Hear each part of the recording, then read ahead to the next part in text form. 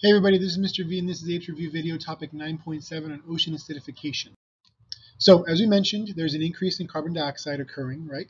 And so one of the places is that carbon ends up in the ocean as an ocean sink, right? That's a place where you're going to end up with carbon being stored.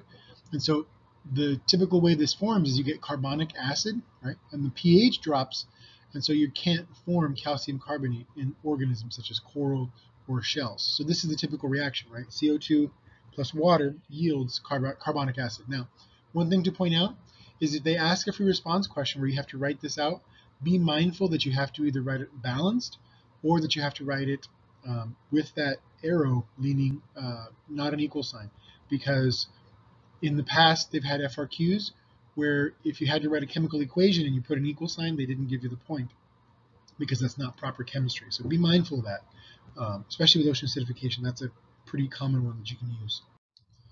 And so here's how it works, right? So you get a bunch of sources of anthropogenic carbon dioxide. So obviously the ones we've mentioned before, burning of fossil fuels, vehicle emission, but you can also mention deforestation.